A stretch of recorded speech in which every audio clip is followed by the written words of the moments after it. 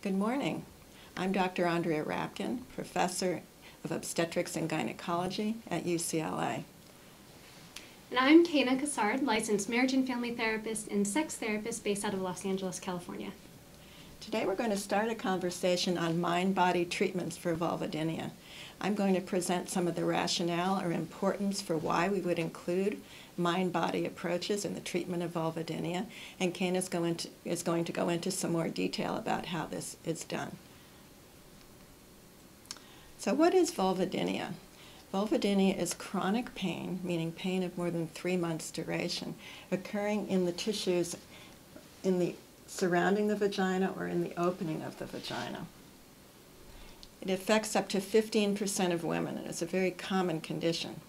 We make the diagnosis initially by taking history and then performing a very detailed physical examination to rule out other causes of pain, such as infection, hormone deficiency, skin conditions, and specific nerve injuries.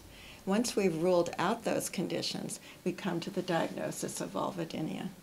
And with the diagnosis of vulvodynia, we then define the pain as localized, generalized, or what causes the pain, whether it's spontaneous or whether it occurs only with contact. The most common form of vulvodynia is actually called vestibulodynia, meaning pain in these tissues at the entrance of the vagina. And it's also called provoked vestibulodynia, PVD, formerly called vulvar vestibulitis. Now, this condition is the most common cause of pain with sex in reproductive age women. But what is the link between your brain and your pain? Vulvodynia is associated with neurological changes. It is actually a neurologically based disorder. For example, in the vulvar tissue, the excess sensitivity in the vestibule has been shown in studies to be linked to an increase in the density of nerve fibers in that area. And then if we look at areas related to the central nervous system or brain and spinal cord, studies have shown that women with vestibulodynia have an increased sensitivity to painful stimuli applied to other areas of the body during the research studies, such as the shoulder, the shin, or even the thumb, pressing the thumb. In addition, research groups, including our group, looking with functional magnetic resonance imaging, fMRI, have been able to show that there are functional changes at the level of the brain, specifically in the connectivity of regions related to pain. So what's the difference between acute and chronic pain? Why would this happen in chronic pain situations? Because we know that acute pain is originally adaptive. It's a good idea if you've injured yourself to withdraw, to relax, to protect the area. But over time, these reflexes become maladaptive. So over time, if the pain persists, it is called chronic. And chronic pain can be kept going by chemical and physiological changes in the spinal cord and brain without any ongoing inflammation in the vulvar vaginal tissues. Then we have muscle reflexes. In this situation, we're talking about muscle reflexes in the vagina and the pelvic floor. These muscles protect us, they tighten up, but again, over time, they add to the pain.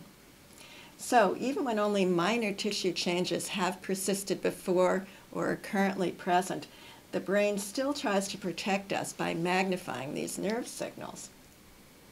This chemical magnification is called upregulation.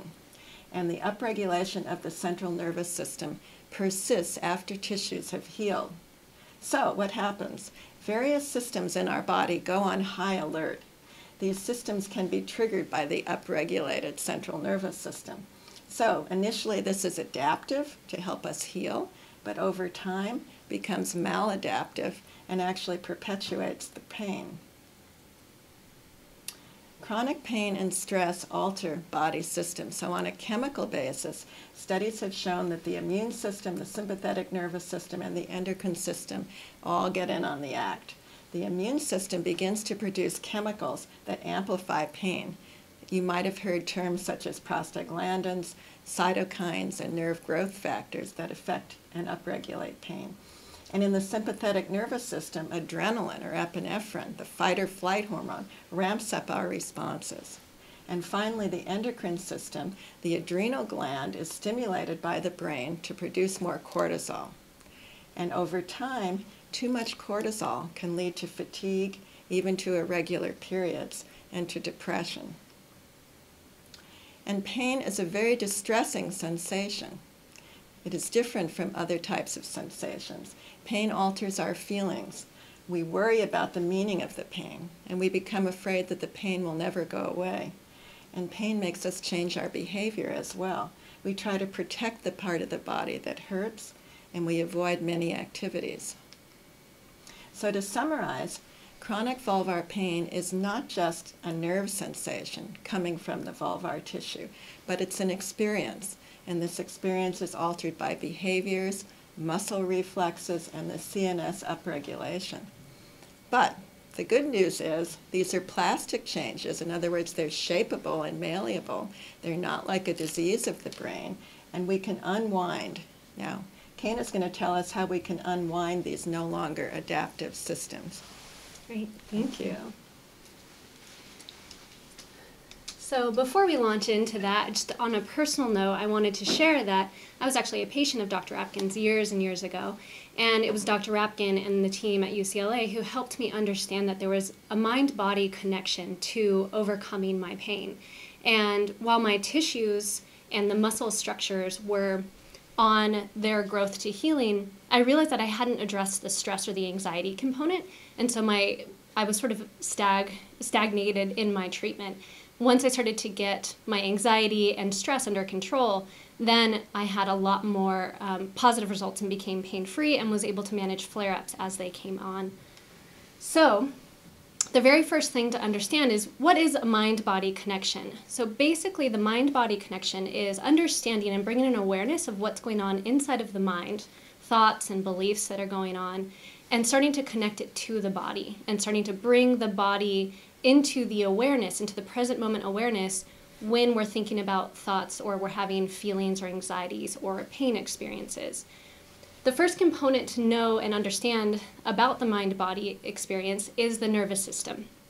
So the autonomic nervous system regulates and controls most every function of our bodies. It helps, having nervous system regulation helps us decrease anxiety, manage stress, and even manage pain as well. So this is sort of a simplistic view for today's purposes, but there are two branches of the autonomic nervous system. There's the sympathetic branch, or the flight or fight response, and then there is the parasympathetic branch, which is the rest and digest. So the sympathetic nervous response, when we're feeling threatened either physically or psychologically, there's a whole host of body changes that occur in order to prepare us to defend ourselves or keep ourselves safe. And then with the parasympathetic, this is where we recover from, when we activate the parasympathetic, or when it is activated, we're able to recover from the stress response. As it relates to vulvodynia and other pain disorders, when we look at the organs that are impacted or the muscle expression that's impacted, there is a contraction of the vaginal muscles, there's a limitation of the blood flow, and then also there are more stress chemicals that are released that over time can cause tissue inflammation. So if somebody's in a chronic state of sympathetic response, then they're chronically experiencing tight muscles and nerve inflammation. So while we need both of these branches, both the parasympathetic and the sympathetic, to be acting in a healthy balance together. And if they're not, then what happens is we get a dysregulated system and there's chronic stress of the autonomic nervous system. A lot of people, especially a lot of women that I've worked with, express that they have been able to tolerate the chronic stress that they experience. And while it can produce a lot of great work because somebody is really focused on doing their work and being a mom and managing the household, what ends up happening is that they become a highly stressed individual, and it relates that information back into the body. So I've had clients who have actually labeled themselves as type A or perfectionistic or just a chronic producer, and this just seems to be a common thread. So it helped me understand more of the link of chronic stress and how it plays into the role of vulvodynia. So this can also cause other chronic pain issues, other diseases, irritable bowel syndrome, and just overall chronic fatigue and stress in the body. So one other thing to understand is how we get stuck in a dysregulated state. So I've already talked about one, just having chronic stress can be a major component to it. But also, when the nervous system or when the person feels like they are powerless or overwhelmed or experience something of too much, too fast, too soon, the nervous system remembers the situation that they're experiencing in which they feel powerless. The nervous system remembers that situation and starts to log it as a threatening experience. So then our brain and our body starts to remember those situations specifically, but then they also start to widen the understanding of what is threatening to other situations as well. So for instance, if a woman has pain during intercourse, the brain and the body might start to link sex with pain. But then it also might start to widen the view and notice that, well, every time my husband comes toward me and tries to hold my hand or gives me a kiss, he wants sex, and then sex leads to pain. So now the body and the nervous system will actually start to register as any sort of intimate approach from the husband might mean pain as well, and so there's an avoidance that the body puts out. So there are also some other ways that might impact or create a nervous system dysregulation. And this might be trauma, so some sort of an overt trauma like physical abuse or sexual abuse, but there also might be, and we call those big T traumas. We call those big T traumas. The little t traumas are ones that we're not usually expecting to be considered as a trauma, but we're seeing that the nervous system reacts in the same way as the big T traumas. So the little t traumas might be that chronic stress, chronic pain, experiences of neglect or abandonment at a young age, or even a sex-negative culture or oppressive messages around sexuality. So our body and our brain starts to register that these experiences can be a threat to the system psychologically or physically. So one of the ways to manage vulvodynia and other pain disorders is from a mind-body experience, or from a mind-body approach, might be developing a sense of self-efficacy. So self-efficacy is basically the belief that you can do something and do it well, and that you can rely on yourself to do it. So while there is a cause for the pain, there might be a cause for the pain such as infection or hormone imbalance or any sort of other inflammation, and that might be out of our control. There is a component that is within our control. So the way that we respond to the situation, the way we respond to chronic stress or the pain is something that is a little bit more in our control, as is our ability to regulate our nervous system. And so we want to increase the ability to manage that pain and exert a feeling of empowerment. And so the reason we want to do that is because if somebody is highly activated, if they're highly stressed, then they might exacerbate the pain experience. So imagine a woman who has no anxiety about the pain or any worry about it. She might report her pain as a 5 out of 10, but if you start to insert a highly activated nervous system, she might then express that she's experiencing a pain level of 8 out of 10. So it's just a quick example of how a dysregulated nervous system can actually activate the pain experience a little bit more. So if we're building the belief that we have control over the pain and our response to pain, then we also start to experience the result of our efforts. And the impact that this has is we start to feel like we're being less controlled by our pain and we're not hijacked by the pain any longer.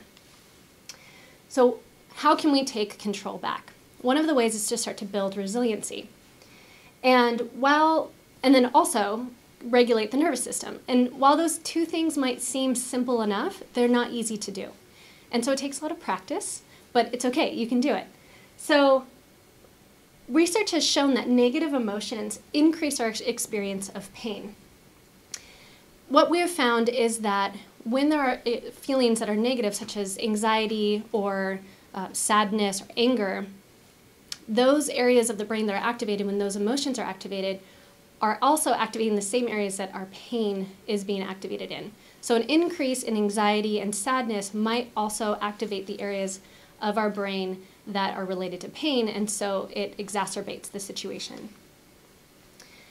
One technique and tool that I help use with my clients is describing this resilience zone that was developed by the Trauma Resource Institute. So if you think about somebody having a resilient zone of this wide versus somebody who has a resilient zone of this wide, if a stressful situation comes in and it's about that much, this person can tolerate the activation of that stressful situation. But for a person who has a smaller or more narrow resilient zone and this stressful situation creates activation that's outside of their resilient zone, they start to experience a dysregulated nervous system. So we can actually widen the resilient zone, and then also help people get back into the resilient zone utilizing several skills. Some of those skills that I like to include are mindfulness, this mind-body connection, and then also CBT skills by helping create an awareness around the thought process that's occurring in the mind and providing alternative possibilities through either questioning oneself, saying, is there another reason that my husband is approaching me and wanting to hold my hand?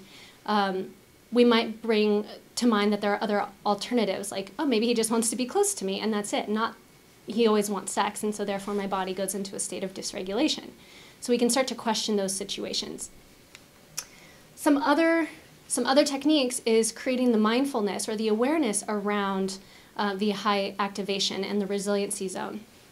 So we want to start building the resiliency to deepen or to widen that zone, and genuine laughter is one of the best ways to do that. So having playfulness, having fun, the big belly laughters that we love having and experiencing. We also can have other positive affects. So this is what I call building a resource. So a resource is anything that brings us peace, joy, happiness, and then starting to notice the sensations that happen inside of our body. So that's bringing the awareness on to the body sensations of joy and of internal resource. And this starts to lower the pain experience and increase the pain thresholds. So when you start to notice the neutral or pleasant sensations in the body, that helps reduce the pain experience and manage pain better. Another way to take control back is to, by using these internal resources that have been built, we also start to create new neural pathways and start to bring that neuroplasticity that Dr. Epkin had talked about earlier.